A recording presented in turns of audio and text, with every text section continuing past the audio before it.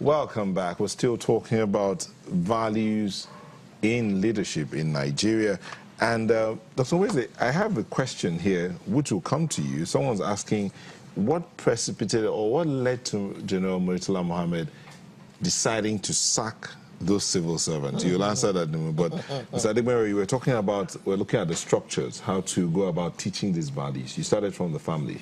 Yes, the family, the DNA of each human being has elements of leadership. That's the first thing we need to accept, because the family system. Even though not everybody makes a good leader. Yes, not everybody, but that DNA is in every human being. At the family level, that's the head of the home. You exercise leadership at home. Where you work, your workplace, you exercise leadership, not as managing director, but even the department or unit you head. So it's not looking at Mr. President or looking at His Excellency the Governor as a leader.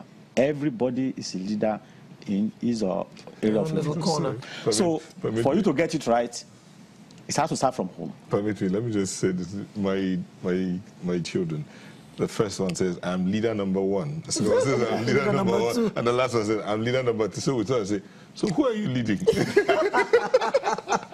But he says he's leader number 3. That's the reality. In the home, everybody must all accept that we have a role to play in this system. And that's why civic education is good at the very elementary stage. That was what our But they don't teach it in schools anymore. No, they do. That's, I think they come back again. But this was part of the challenge we had. Civic education was the foundation in those days. You are taught that our duty to country and leader. Stuff like that. So, but the moment family breakdown occur, you find that kids don't really appreciate what is good. Like Dr. Wesley alluded at the opening statement, if you steal, you find it difficult to go back to your village or community. Because it's a terrible stigma. The first question that will come is, where is he from? They mention the village or the town. It's a stigma. You find it difficult to go back. Yeah, but these days they get titles. They give you a chieftaincy title. They welcome you back home, that you have gone to Lagos or Abuja to bring part of the national cake back to us. They celebrate this. And young people question the elder generation. Why is this so much buzz over stealing? Radio, TV, newspaper is stealing. What's so big about it? Because they don't really appreciate the challenge it has society. In those days, nowadays, you dare not take an ordinary pencil home from school. If you find a pencil lying idle in the classroom or in the football field, you give it to the headmaster. You cannot take it home. I'm sorry for you. You take it home, you're in trouble. Your mother will beat you. But that take you back to school to return it. What about the family heads check their kids, they check their children growth, neighbors. The young man is owned by the entire neighborhood. Before you get back home, your parents are already informed of what you did on the way. You have started fighting on the road. But if you do that, all those disappeared. Parents don't really care what is in the bag of the children again. Neighbors don't care. Neighbors don't care what happened. Now we live in prison cells. Every flat, even a block of 4 flats, the neighbors rarely relate. So you don't know what your neighbor even is into. This is how the entire systems. And then when you federalize things, you bring somebody from, let's say, Adamawa to head an institution in Ogun State, for example.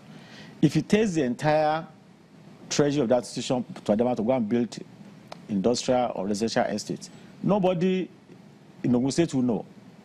And you take a Yoruba man from Badagry to go and head an institution in Ogoja, he can decide to carry the entire fund of that organization to Badagry to develop. Nobody really knows. Because there's no commitment, there's no...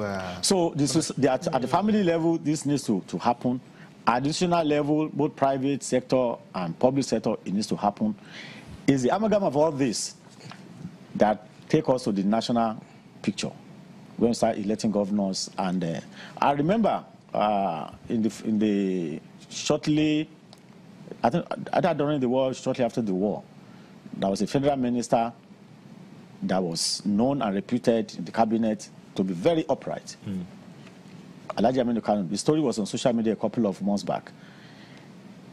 His colleagues wanted to bring him down. And they went to him Christmas time to say, this is a gift from somebody that has done a job for government. This is your share of the money. They put all pressure on him to accept it. He was wondering what type of characters has this. He took the money and did a good thing. He posted it into the National Treasury. When the cabinet reconvened in the new year, allegations were made against him that the man you thought is so fantastic is like every other Nigerian. So clean. Mm-hmm. And the head of state chairing the meeting was shocked and turned to the minister. Could this story be true? He said it was true. It was a double jeopardy for the head of state. It's true. He said it's true. Then he got up to explain. These are the persons who brought this thing to me. There was nothing they didn't do to ensure that I collected it. I didn't want to offend them. I took it, opened this folder. This is the receipt. I paid the money to the account of the federal government of Nigeria. That shows a character that cannot be bribed, will maintain integrity no matter what. In the western states, I remember also, when Gerard Bayo was the governor, there was a big rumpus that... Mr. Adegbero, that is a story that many will say is not true, that didn't happen in Nigeria. That he but that's why we are saying, that's why we're saying today. Again, I would have loved to know what happened to those who reported that he stole one, who set him up. Who set him up? That's another story. Yeah, in the West, nice there was a rumor running around the city that the cabinet members in Western states were offered 30,000 naira bribe by an insurance company. Pounds or something. And 7 members of that cabinet resigned their appointment on bare rumor. It was not established. It took Fowler to leave the federal Lagos to go back to the West, that trouble cannot start again in the West. Let everybody go back to work. Let the government set up a pro-panel to investigate and establish that this story is true. Only one cabinet member couldn't go back because he has said so many things